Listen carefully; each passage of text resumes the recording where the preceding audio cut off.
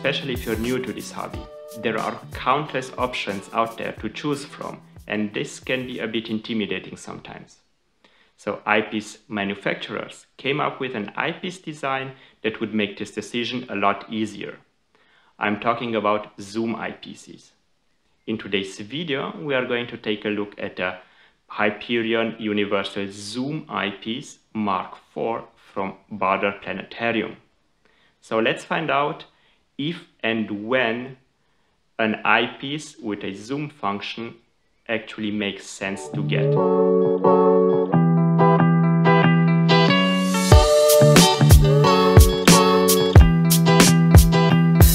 Hi, I'm Baader and welcome to BD Observatory. If you're new to my channel, I like to talk about astronomy equipment. So if you're looking for this type of information, then make sure to subscribe to my channel. If you already know my videos and like them, but haven't subscribed yet, then maybe consider doing so you don't miss out on new content. What's special about zoom eyepieces is that they offer multiple focal lengths in a single package. So in theory, you could have just one eyepiece that has decent optics and offers a wide range of focal lengths, giving you great views of the night sky whilst allowing for maximum flexibility in your choices. With a zoom eyepiece, you could theoretically always choose the right focal length in order to maximize the viewing experience at any point during your observations. So this is obviously a great thought. So why don't we all use zoom eyepieces then?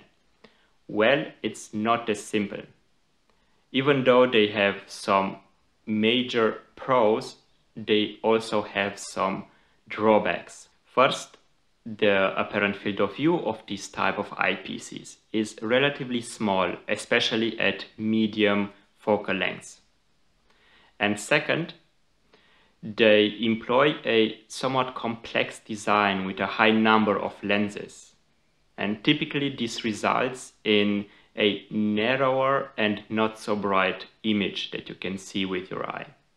There are a few eyepiece manufacturers out there that have tried to come up with the perfect zoom eyepiece design over the years. Some of them were more successful than the others, but in the recent time there is an eyepiece design that made a name for itself, namely the Universal Zoom Mark IV from Baader Planetarium.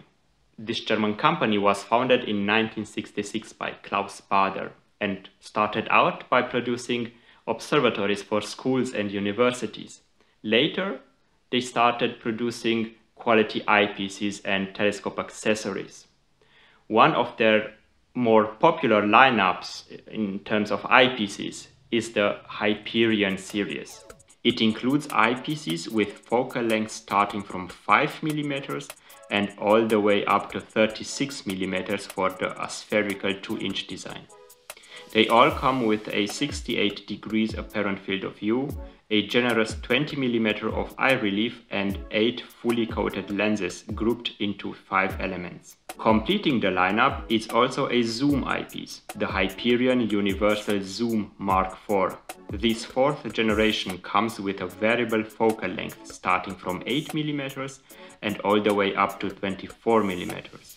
A very nice and smooth click-stop mechanism allows for fine adjustment of the focal length. The apparent field of view varies with the focal length in such a way that it starts with 68 degrees at the shortest focal length of 8 mm and then gets narrower as you increase the focal length, ending up at 48 degrees at 24 mm focal length. The AstroShop's website states that the eye relief of this eyepiece is fixed at 16 mm, but I found that it's not true. Testing this eyepiece, I noticed that the eye relief gets shorter as the focal length increases. On its lowest setting of 8 mm focal length, the eye relief is somewhere around 19 mm, and from here it gets shorter all the way down to approximately 16 mm. This is a bit short if you're wearing glasses as myself. Construction-wise, the build quality is solid. and a bit lighter than expected, with the housing being made completely out of aluminum. Inside there are 7 fully coated lenses grouped into 4 elements. The anti-reflection coating used is called phantom coating and is a special coating developed by Baader for its optical systems. The main characteristic is that it's almost colorless to the naked eye, which means that it's working across the entire visible spectrum, allowing for good contrast. The Hyperion zoom eyepiece comes with a ton of accessories and features that makes it a very versatile eyepiece. Starting with 3 rubber eye cups, one of which is adjustable with a nice twist-in system, a nose piece with 2 adapters for normal telescopes and spotting scopes, a 2-inch adapter for a 2-inch focuser, and an M43 thread at the other end for connecting it to your camera. It also comes with a nice soft pouch for protection. Now all this sounds great, but what is the actual viewing experience with this eyepiece? Well, it's sort of a mixed bag. Being able to zoom in and out without needing to change the eyepiece is awesome. The click-stop mechanism I mentioned earlier is very satisfying and easy to use. The views were always sharp and with good contrast regardless of the focal length, with almost no aberrations and no internal reflections. Only set at 24mm focal length, I was able to notice some chromatic aberrations right at the edge of the field of view, but this wasn't bad by any means. The brightness, however, isn't that good. I've set the Hyperion to 8mm focal length and then compared it to the 9mm D-Light from Teleview. Then I set the Hyperion to 24mm focal length and compared it to the 24mm Panoptic, also from Teleview.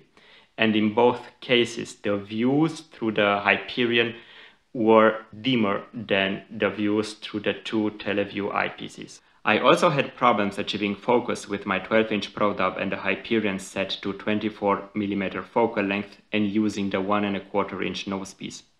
As soon as I switched to the 2-inch nosepiece, I had no problems achieving focus. I also did not enjoy the fact that at its longest focal length setting, where due to the low magnification you would want to see the most amount of sky, the Hyperion only offers you 48 degrees apparent field of view. But this is a technical limitation and I believe we need to take it as it is. There is, however, a use case where this is a good thing. The narrower field of view leads to a narrower field stop, and this combined with a zoom capability actually makes this eyepiece very well suited for bino viewing. For example, the Hyperion works great with the excellent Mark V wide field bino viewer from Baader. If you want to get into bino viewing, then getting 2 of these zoom eyepieces is definitely a good idea. In order to give you guys a better understanding of what the views through this eyepiece actually look like, I've set up some examples using Stellarium. I'll also leave a link to Stellarium and where you can download it for free in the description below. Please keep in mind that these are simulated views and not actual views of the night sky.